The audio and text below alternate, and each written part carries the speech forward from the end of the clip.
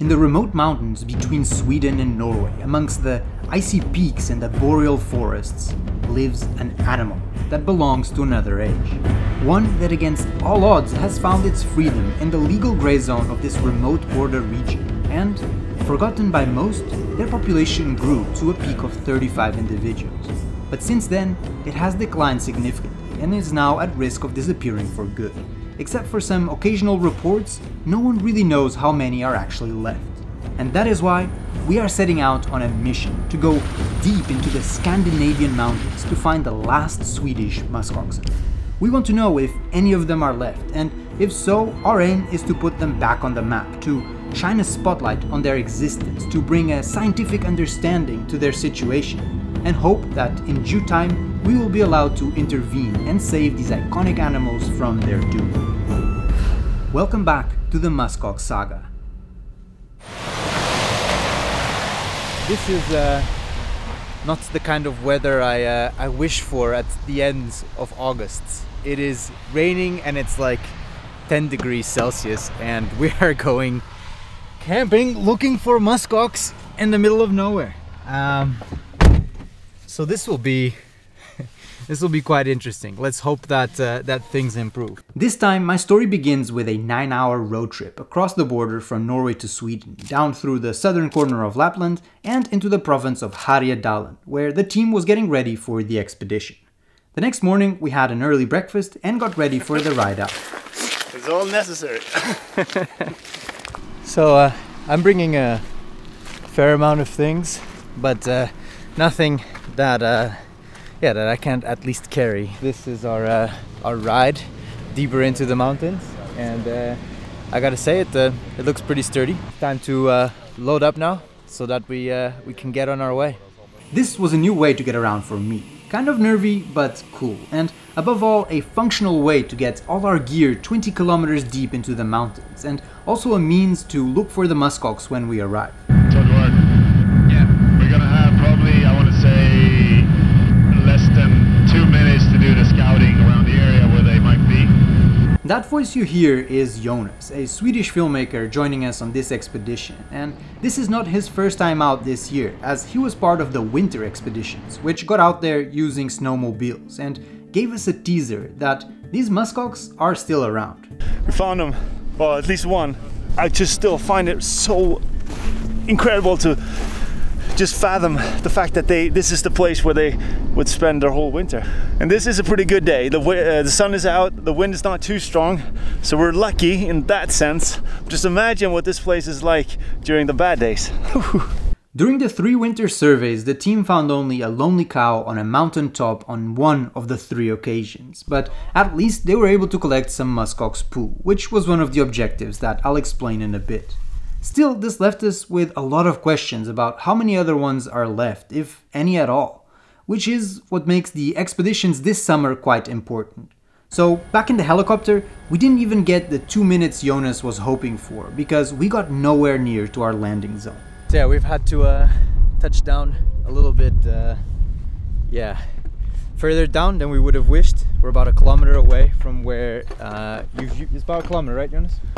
Just over 1 kilometer. Yeah. Also, the problem is that we're much lower in elevation, so we have to climb up the kilometer. We have to climb a fair bit, and that is all because of the low-lying fog and rain that you can see in the back there. So it's the weather's come back to bite us, but that's life. We'll figure it out. We'll navigate it. After sheltering the gear in the tent, the helicopter came back with the rest of the crew. Welcome. Thank you. Lovely spot we have here. After finding our bearings, we started the arduous journey to where we want to set up base camp. Now, at this point you might wonder who signs up to hike in the winds, the fog and the rain through soggy ground and under reindeer fences. So let me do some introductions. You've already met Jonas, who is a Swedish filmmaker with an interest in the welfare of these animals. He shot some of the footage you are seeing today, and he also documented his years-long search for this herd on his YouTube channel, which I've linked in the description for you to check out. Then next we have Jens from Vildriket, who together with his team is gluing the various partners of this group together. And finally we have the aliens. We have Research Elin, who saw our previous video here on YouTube and started a research project about the muskox for her master thesis, and Muskox Center Elin, who takes care of the muskox we visited in 2023, including the wonderful offspring of Brutus, the famous muskox we covered in the last video, who has unfortunately passed away since then, but his calves live on, and I'm sure they would love to have a chance to live in the wild like their father once did. Now, all of these people are part of a loose coalition of organizations called Muskox 2030, which aims to see if something can be done to help this herd, and at this stage, without the permits to release new animals, the best we all can do is to perform the first inventory since 2010 and to start gathering some scientific data about them. All of this requires organizational capacity and funding, of course, and some organizations in this group contribute with time, some contribute with equipment, and some with money. We contributed with 5,000 euros for the expedition costs in 2024, covering things like helicopters and snowmobiles, and 10,000 euros for the costs in 2025, to cover again some expedition costs and also some research we will talk about in a bit. And as usual, the only reason we have the ability to do this is because of our Mossy Earth members, people like you who watch our videos and decide to support us with a monthly subscription. We then use the money to build our own rewilding teams to create long-term landscape-focused rewilding projects in Indonesia, Portugal, Scotland, and Ecuador.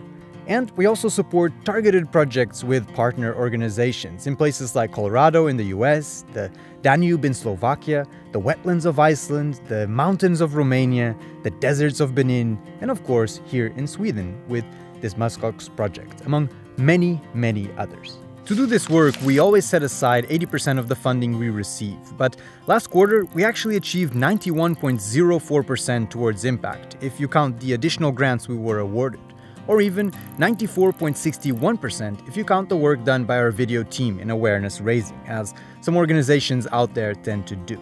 So really a large portion of your money goes towards doing something worthwhile. And if you already enjoy being a member, you could also consider referring Mossy Earth to a friend or a family member, or getting them a membership or course as a gift this Christmas. I think it's a really cool gift. Again, you can find everything easily at mossy.earth. The link is in the description and in a pinned comment down below. Now, back at our expedition, we had a bit of a rough start, as it took us nearly 5 hours to haul all the gear and set up the base camp. But by then, the weather had cleared a bit, and we could finally get searching. So we've split into two groups to try to maximize our chances of still finding the muskox today. And I'm here with the two Elins, and here we have Muskox Center Elin and Research Elin, and we're gonna do our best to try to find the muskox in our area, so that this expedition can be a success. It was great to be back out on these mountains. They might look bare, but once you look a bit more closely, you find all kinds of cool life hiding amongst the boulders. It is a microcosm of weirdly colorful and strangely shaped lichens, mixed with all kinds of wonderful flowers, small plants, mosses, fungi, and tiny dwarf birch trees. So what did you say this one was called? Gulgrodblommer. That's a funny name. Yellow sprout lummer? I don't know, lummer. Gulgrodblommer. Okay, wow. Hmm? That's quite a nice name. Yeah. Just rolls off the tongue. Yeah. We also find lots of really cool berry-bearing plants, such as the alpine bearberry, the crowberry, the blueberry, and this juicy golden wonder of nature, the cloudberry. Now, thankfully for us, among these plants, we also started finding some signs of what we were looking for. You can see that it's dry and starting to be more dull. So. Summer poo, but not fresh poo. Yeah. So that was a sign they were here a month ago, which got us excited they might be nearby. Rocks? What? Yeah, rocks. Strange rocks. Muskox rocks. Every rock here looked like a damn muskox, and when we finally saw something moving, we got really excited, but it turned out to be no more than just reindeer, who actually came in for a closer look, which allowed me to take a minute to appreciate these semi-wild animals and also take some nice photos, including this reindeer here that was starting to shed its antlers. It looks kind of crazy. But crucially, what this also allowed us is to collect some reindeer poo, which we need for Eilind's research. So I'm looking at seed dispersal from the Swedish Muskox population and then from reindeer that are in the same area. So I collect the dropping samples and also do a vegetation analysis of the environment just to see what vascular plants are here and not. And then I bring the droppings to a greenhouse, and there I grow them to see what viable seeds they disperse. In the time since this expedition, Eilind has finished her master thesis based on this research. The conclusion is that neither the muskox nor the reindeer are too important in dispersing seeds up here in the mountains. However, from the muskox samples taken from the captive ones at the center, it does seem to suggest that when they go down into the forested areas in the summer, they might play a bigger role in this, as they dispersed more species and a lot more seeds per poo. But to conclude this properly, more research is needed on the actual wild muskox amongst the trees. There, they'll be really hard to find, which is why it would be ideal to GPS collar at least one of the animals, but for now we do not have permission to do so. And you might rightly wonder, what is the point of all of this research? And I think it is actually really important, and it essentially boils down to creating more clarity around the presence of these animals in this landscape, in the hopes that they'll be accepted legally, and we will be allowed to assist the herd with fresh releases. And for now, if you're curious to read on, I added Eilind's thesis to the description below. But let's get back on the muskox hunt, where things turn trickier. So the more up we go, the colder it gets, of course, and feel a little bit of rain and fog. We searched and searched some more, but after some hours of wandering around in the fog, we had to call it a day. In total, I walked 16 kilometers, including around 800 meters of climbing, but no muskox to show for it. Sleep came easy, of course, and the night was tranquil. And the next day, after preparing my coffee, I popped out of the tent to a beautiful view. Classic Swedish breakfast. Yeah, absolutely. This is what we do every day. After our pleasant porridge at dawn, I headed out with Jens and Muskox Center Eilind for another loop, but I could not get much talking done this day because of the insane winds blasting us on the mountainside. We searched and searched for around 8 hours, but with strong weather approaching, we had to call it a day after another loop of 16 kilometers with another 800 meters of climbing. Then the nighttime brought the storm that was promised, and I always find it cozy to sleep in a tent in the rain, but in the morning, I found out that not everyone had that experience. It was awful. But I searched for shelter and I invaded Jens' personal space and moved in here. But everything I own is so wet. Everything is wet. Yeah. Ready for the next storm. Not downwind. This will never be a tent again. No, I don't think so. This is what you...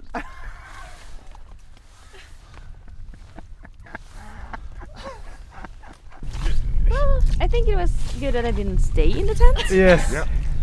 We spent the morning searching a loop of around 8 kilometers, but by the afternoon, it was time for our scheduled heli ride back out. So this time we failed. We got nothing besides the few poo samples for Eilind, and no sign of the herd whatsoever. It was really disappointing for me not to be able to see them, but that is why we planned a total of 5 expeditions this summer. And another time, we got a bit more luck. So yesterday we got out pretty late. We started at around lunchtime because of fog, and we hiked for about 7 or 8 kilometers through this terrain, and we're about to turn around, and then finally I decided to hike up this last little hill to look through the binoculars, and I spotted 5 or 6 dark spots on a patch of snow, which turned out to be the muskox. On this expedition and on others, Jonas and the rest of the team were able to see and study the herd properly, which was amazing news for us.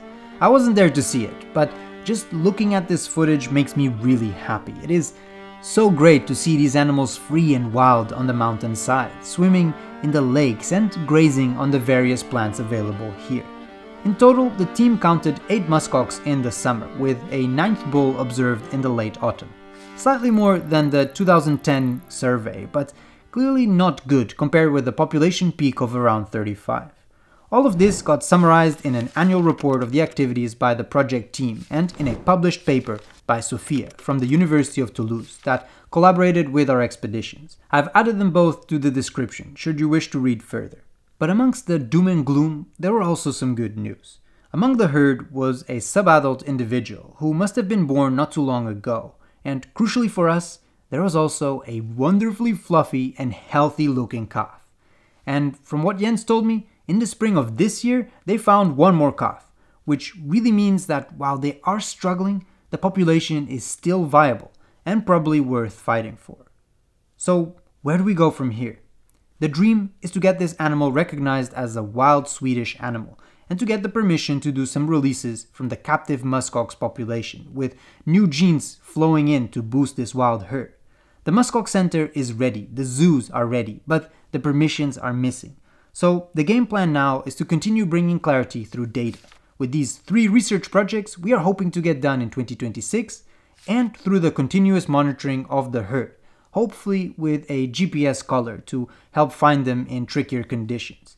And then of course we have to continue advocating with both the local authorities and at a national level and hope that this herd will be legally recognized. And I personally think that the mountains would be a richer place with these animals around, and seeing this little one gives me hope, because where there is a young one starting on a new life, there must be hope that the future will be better.